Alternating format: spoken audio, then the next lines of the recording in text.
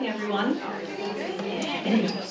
Thank you all for coming out on this really cold evening. We appreciate it, and we're happy to have you here. Please enjoy the refreshments courtesy of the Friends organization. I also would like to say that we have a special group, a guest tonight, a book group coming from out of town just to come here to see Jane Healey. So let's welcome our book group. I'm very, very happy to introduce Jane Healey. She is I'd say, local author, Melrose, Arlington, writes historical fiction, and she didn't want to brag, but this book was just listed as number 7 on the Washington Post bestseller list. So congratulations to Jane Healey. So she's going to speak, and then after, I think you'd be willing to sign books and meet everyone. So, and take questions after. So please welcome Jane Healey. Thank you for a lovely intro. So thank you for coming out. I have 2 mantras I live by as an author, and one of them is, it is a miracle every time someone decides to read your book. So thank you for that. And I think the second miracle is anytime anyone shows up at one of your events, especially when it's 19 degrees out. This is incredible. Thank you so, so much. I don't want to get feedback here. So I want to talk a little bit about the history behind the story of the Beantown Girls, but I'll start with a little intro about myself. I was a product manager in high tech, actually, 15 years ago, and then my daughters were born. They're 12 and 15 now, and I started freelance writing. And I'd always wanted to write fiction, so I dabbled with that on the side, and that resulted in the Saturday Evening Girls Club finally being published. Sorry, I'll go over this side. Saturday Evening Girls finally being published almost exactly 2 years ago. And then, of course, the Beantown Girls was just published almost exactly a month ago. So today I want to talk about how I first learned about the Red Cross Clubmobile Girls of World War II and the history behind the story, and then how I built a fictional narrative based on the history. So Saturday Evening Girls came out. I wanted to kind of strike while the iron was hot with my publisher and come up with a new idea. And so I started kind of researching everywhere and anywhere and chasing my next story. I am a huge fan of World War II history and World War II historical fiction. My grandfather was a firefighter on the Navy ships in World War II off the coast of Europe and Africa. So I've always been interested in that, but I definitely wanted to write another female-centric story. Saturday Evening Girls Club was about a group of women friends. I wanted to write a story about women again. And so I was, looking around, Googling, doing the whole thing. And this was the picture I saw on Pinterest. Pinterest has an amazing amount of World War II pictures and old photos and things. I actually have a couple Pinterest boards of them if you ever want to check them out. So this picture of these 4 women, I didn't recognize the uniforms, and the caption underneath was something like, somewhere in England, 1944, Red Cross Clubmobile Girls. And immediately I was like, what's a clubmobile, first of all? And also, what's a clubmobile girl? So this picture was what kind of piqued my interest, and I had to pull that research thread. But before I talk about the Clubmobile Girls, I want to talk a little bit about the Red Cross in World War II, because I didn't really have context for how much they worked hand in hand with the military back then. There was 7.5 million volunteers at the war's peak. They worked hand in hand with the military, like I said. 40,000 paid staff provided services at home and abroad to 16 million military personnel.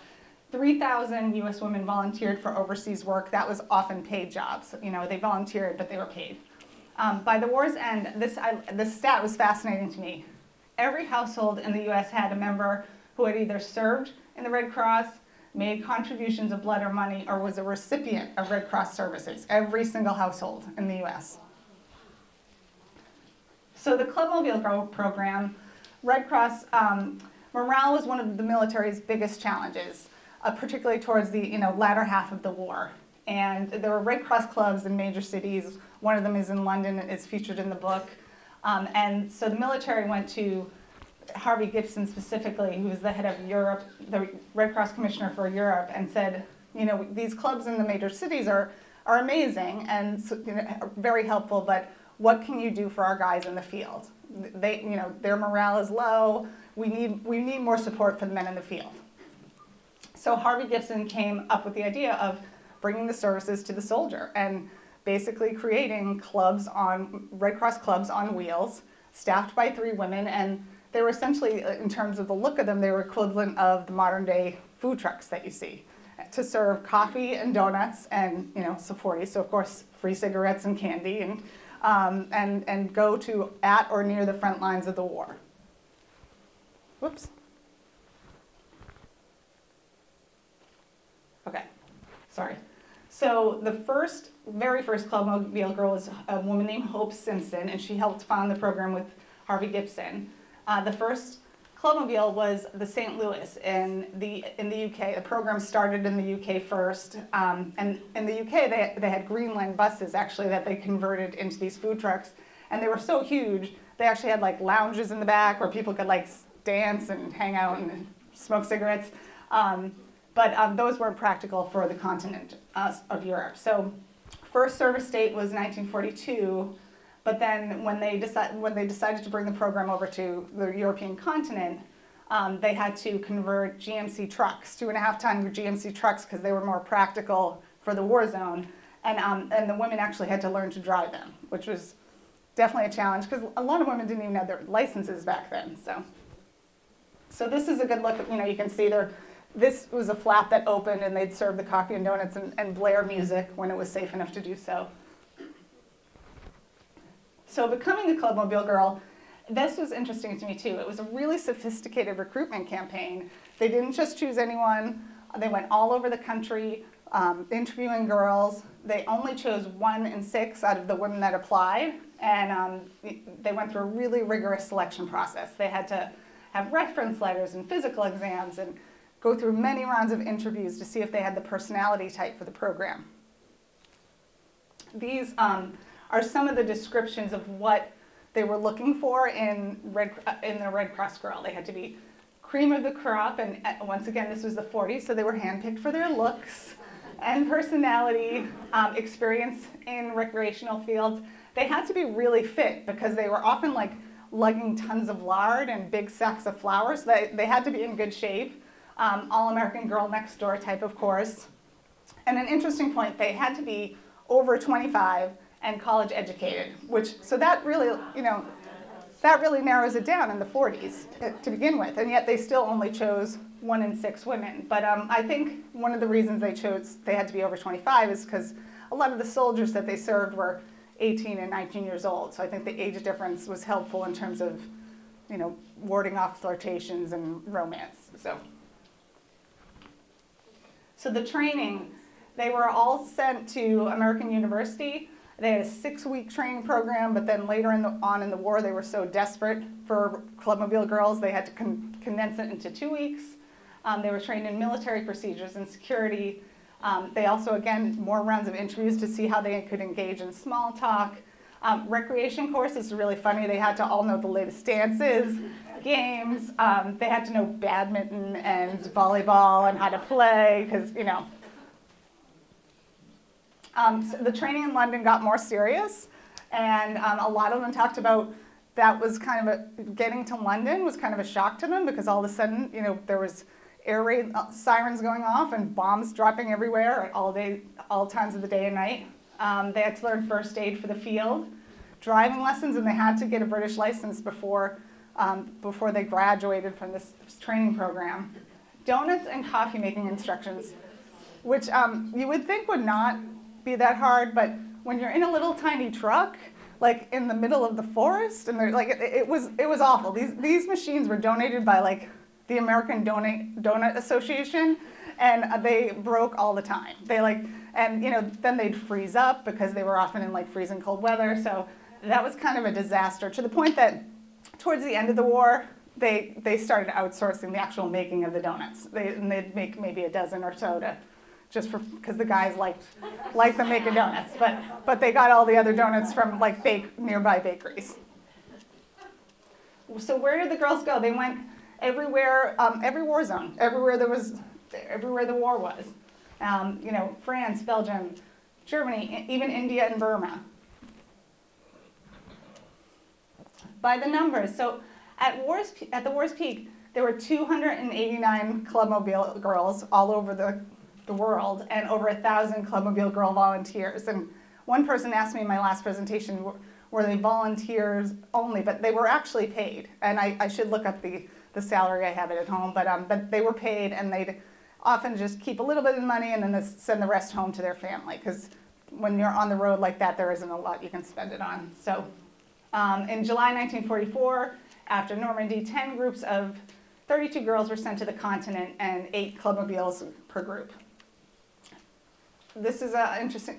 So total in World War II, there were 52 Red Cross women killed. And there was about 13, although that number's a moving target for me. I haven't found an exact, but about 13 Clubmobile girls killed and in the war. And a lot of that was, one of them was injured in the hospital, and then the hospital was bombed, and so she was killed. And another one was in one of the small plane accidents. That was Liz Richardson. Oh, and then final stat, over 1.5 billion donuts served in the war. It's a lot of donuts. So then writing the book, I followed the research. We're really lucky to live in this area. Schlesinger Library at Harvard has amazing research for American women's history, and I had worked with them on the Saturday Evening Girls Club. And so when I was working on this, I called them up and I was like, do you have anything on these women? And they're like, we have 13 boxes of letters and diaries and ration cards, and they had a whole full uniform that I got to try on, and amazing, amazing stuff. So that was, and the thing that I found was the Clubmobile Girls, they had most of the stuff was from the Clubmobile Girls in Europe. And these women were beautiful writers. When I tell you, the lost art of letter writing, their letters and their experiences, those women in Europe really gave me my timeline.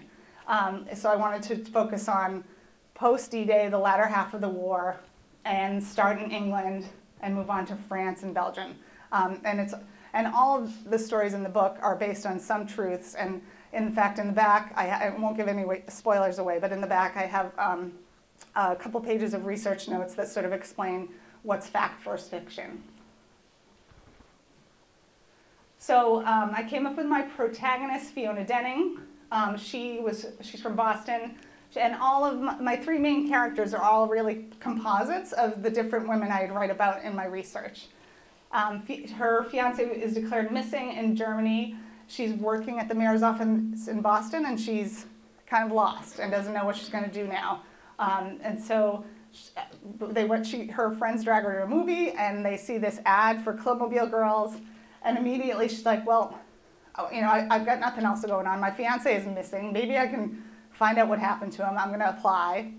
She recruits her friend Viv, who is working at a dead-end job at an advertising agency, even though she's very talented, but she's a woman in the 40s. So she's on board immediately, and then they have to convince their friend Dottie, who is really shy but musically gifted, and that definitely helped put you over the top if you had some sort of musical talents to get chosen as a Clubmobile Girl.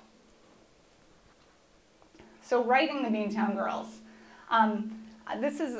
I had another map. I lost it somewhere on Google. This one I made up quick just to give it a sense. The book takes place between 1944 and 1945, including the Battle of the Bulge, which I didn't know a lot about.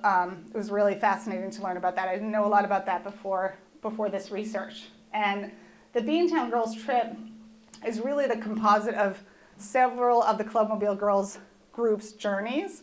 But again, it's all really based in fact. So they start off in London, and they go up to the Midlands in the UK, and then they head over to Normandy and throughout Paris, throughout and around Paris in the countryside, and then they end up in Belgium during the Battle of the Bulge.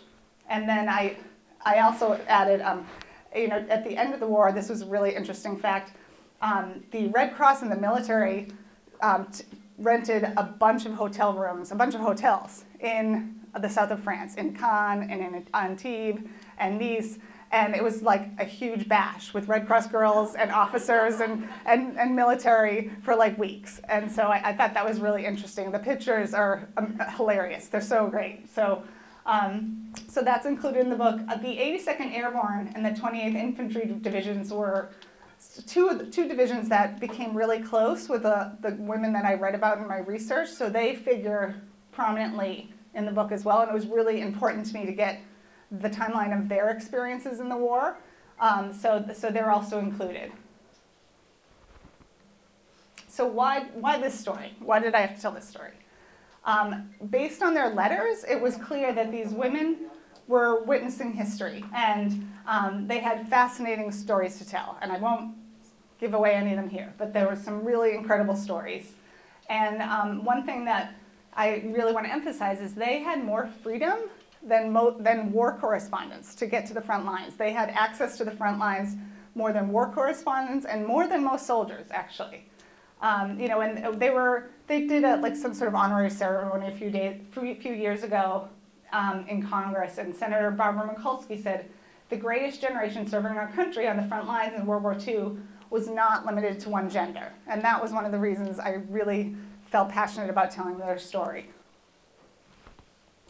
So yes, they were witnessing history, and yet for the most part, I feel like history has left their stories behind. One thing that's been amazing hearing from people since this book came out is I never knew about these women. I'd never heard of the Clubmobiles, and that's what kind of fired me up. I was kind of angry, you know, when I realized like they've kind of been neglected by history.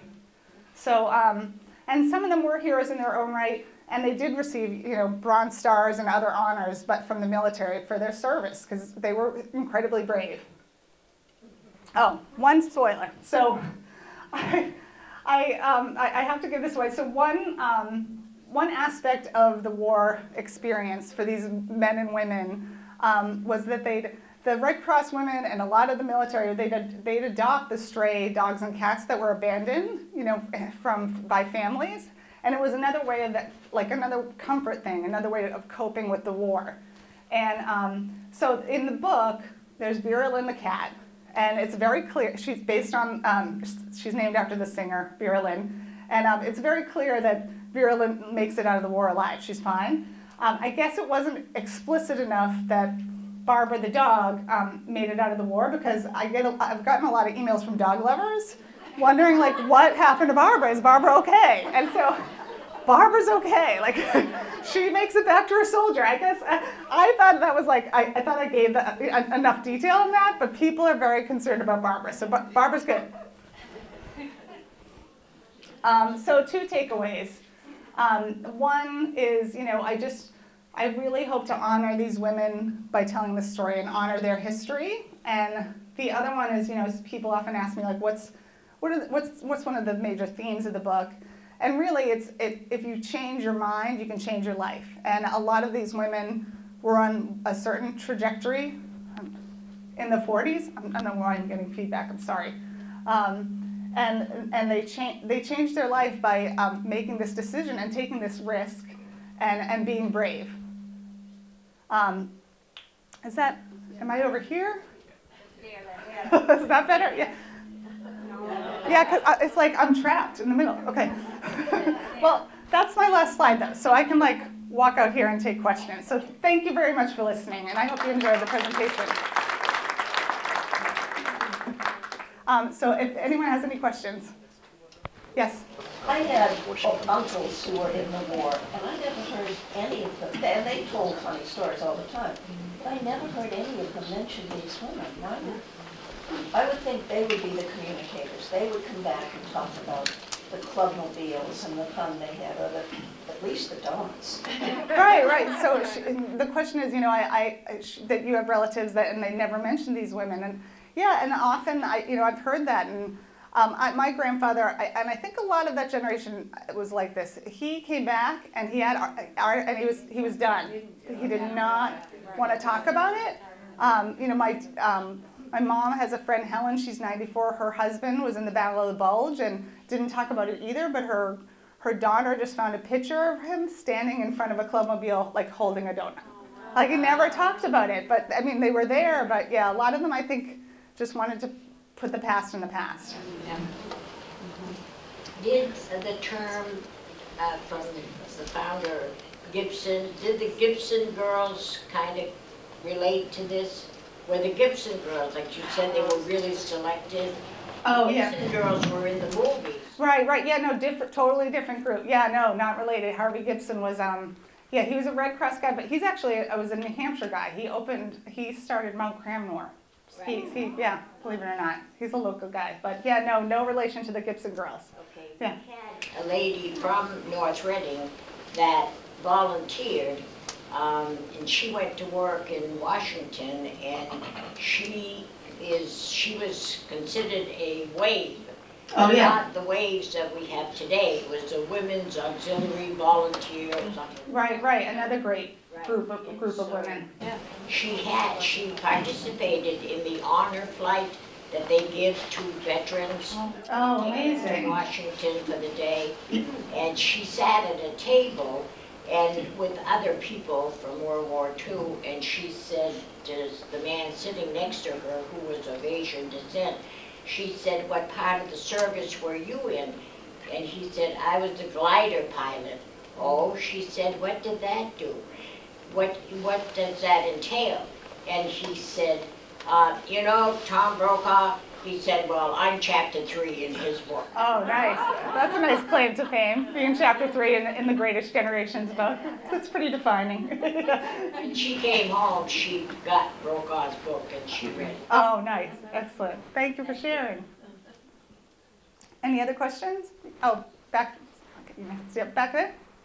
I'm curious about the letters that you read from the library about how revealing their content was, because I have letters from family members that were involved in the war, that were in the military, and they were very controlled what type of things they could talk about. And I had an uncle that was in the bombing of Pearl Harbor, and his letter basically reads, "Thanks, Mom, for the handkerchiefs." And Right. you know, we had a bit of a kerfuffle, you know, the other day, and how he was woken up in his pajamas, but everything's fine, and please thank Uncle Frank for the cigarettes, you know. Yeah. And I mean, there was very little that was shared, and I was wondering how you found what the content was from these women. Were they able to actually talk about more details of what they were seeing? Okay, so that's an excellent question. The question is, you know, the women's letters and what they could actually share from home. And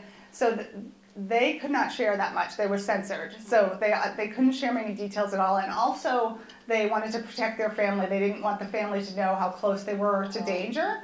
So the thing that was really helpful, though, and I often saw this, like, they'd send a letter home, and then you'd read their diary and get the real story of how dangerous things were, how crazy things were, but it was very sanitized for the home audience. You know, really just so their parents weren't worried, and also, I mean, everything was censored. So, but thank you. That's a good question. You had one, yeah. Yeah, what was your inspiration for the Saturday Evening Girls Club? Oh, the inspiration for the Saturday Evening Girls Club. Thank you for asking. I had written an article. I did a lot of shelter magazine work, Home and Garden, Boston Home, New England Home, and I had written an article about the pottery. And I was kind of intrigued by the pottery, and once again, intrigued by this group of women. I grew up in Arlington. I've lived here all my life. I'd never heard of the Saturday Evening Girls Club, and so that was kind of what led me down that path. Thank you. Was there another question back here? No? Okay. What? Oh, go ahead. Through your research, were you able to touch bases with any of these women that, I'm sure there's not a lot that are still living, but were you ever able to touch bases with any of these women? Have I been able to touch base with any of the women? So that's a great question too. So most of them would be in their mid to late 90s or older.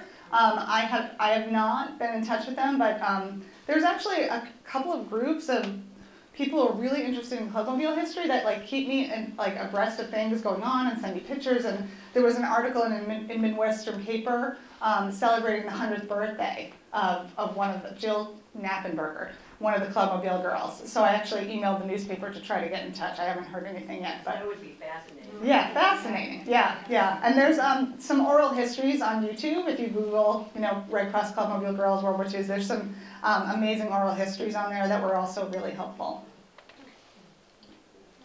Oh, yes. How long would they go out for? How long would they? Like, would it like a 6-month tour or? It seemed like. Do I have to step back? Hello? Well, there's no feedback now. I know, that's right. I'll just yell. How long did they go? It seemed like they'd go out for 6 months to a year, but they'd have times where they were on leave, but they didn't go home during that time. And some of them were like, I'll do my time and I'm done, but some of them it really became a calling. They really loved the work. It was like, something so different than anything they'd ever experienced, and stayed on even longer than that. And were promoted and moved up the ranks in terms of the Red Cross. So, yes. Are you working on a new book, and can you share it? Am I working on a new book? Thank you for asking.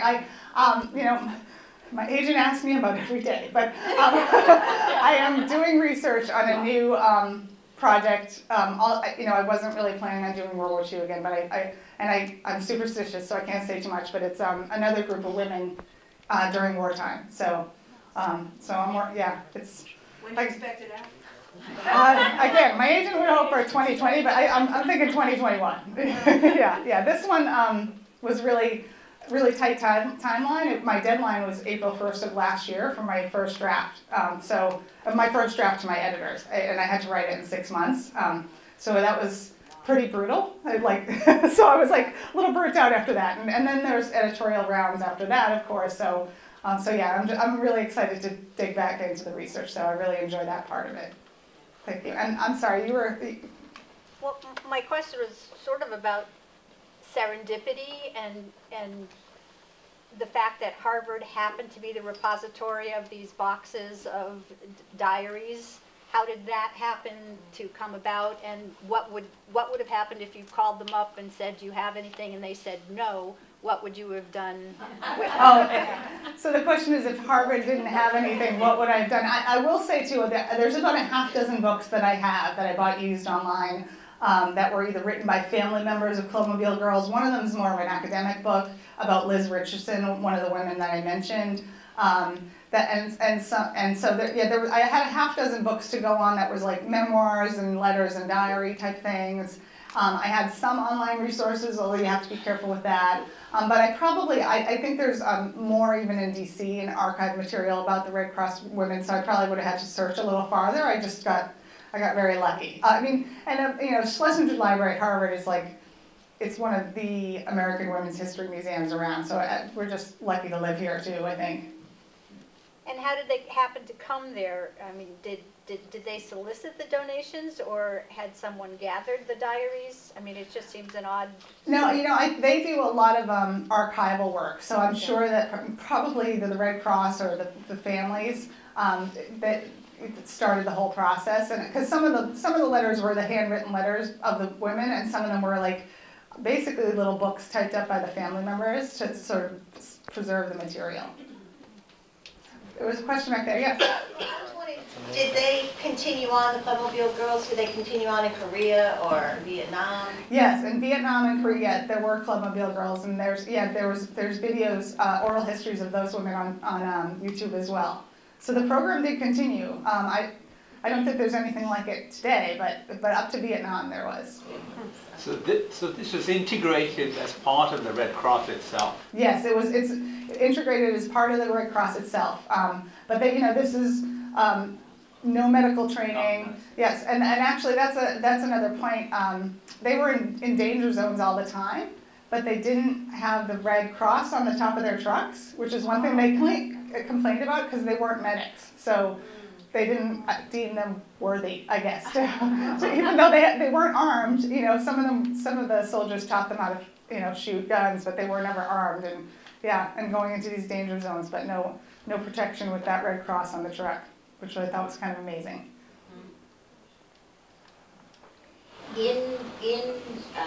Next to Germany, there's the country of Luxembourg, and there's a city named Luxembourg within the country.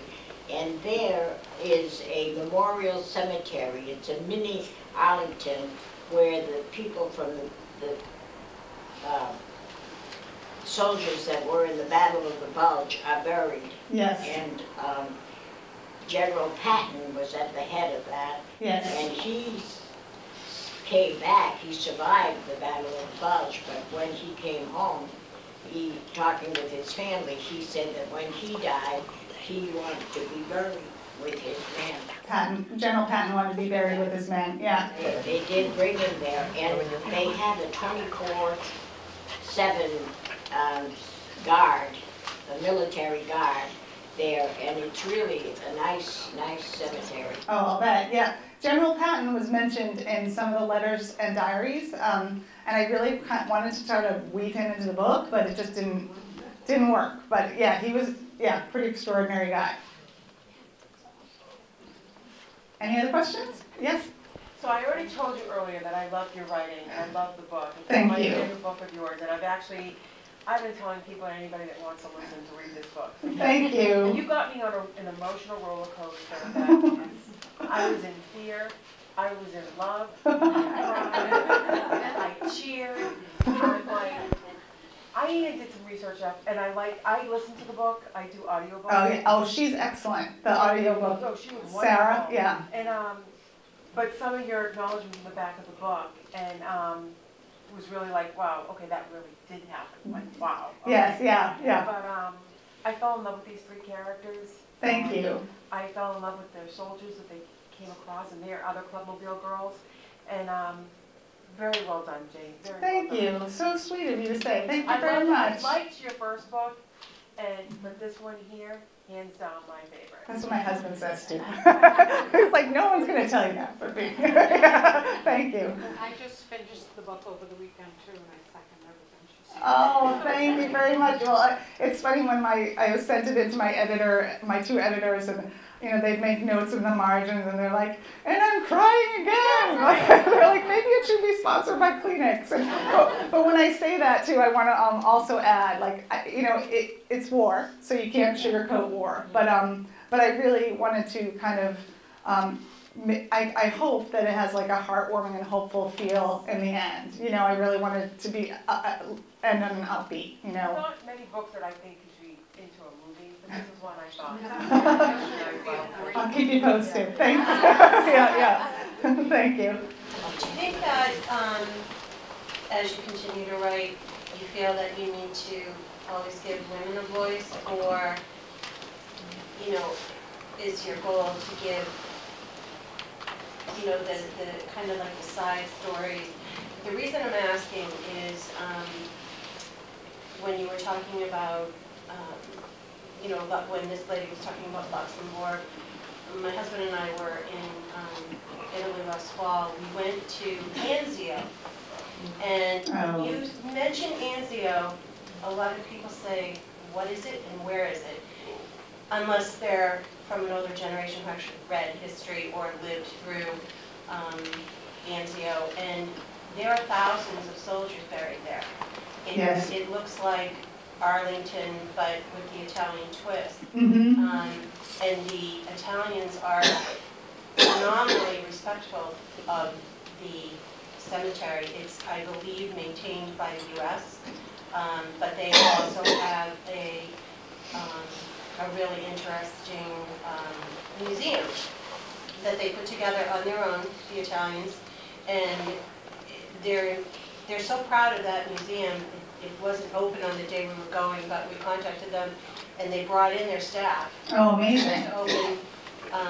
To open it for the Americans. And so I guess what I'm saying is, how do you choose which voice, you're going to say, and do you think it will be women? Do you think it will be, when we were going through that cemetery, there were so many British, so many Americans, so many French, people from the stones were, it was flabbergasting, how many people there were, and they were from everywhere, and they're actually buried in their country section. Mm-hmm. But amazing. the thing that bothered me was, when do they get a voice? Right. Yeah, there's still, it's amazing, even despite the fact that I feel like the World War II fiction market is pretty crowded right now, like there's still so many stories out there. So to answer your question, I have to go, like, and I tell, when young writers ask me questions, like, you have to find something you're passionate about to write about it, because you are going to live with this and you're going to hate it some days. And you have to really believe in it and be passionate about it. And so that's kind of, I just go with what, and generally speaking for me, that's women's perspective, I think, although I wouldn't rule out a man's perspective. You brought up Italy too. I don't know if you've heard of the book Beneath the Scarlet Sky by Mark Sullivan. We share the same publisher. That's based on the true stories of Pino Lella, who helped smuggle Jewish refugees over the Alps during World War II. And that's a fascinating story and tells a lot about Italy during the war that I didn't know about. Thank you. Any other questions? You're all amazing for coming out in 19-degree weather. Thank you so much. This is great. Thank you. Thank you.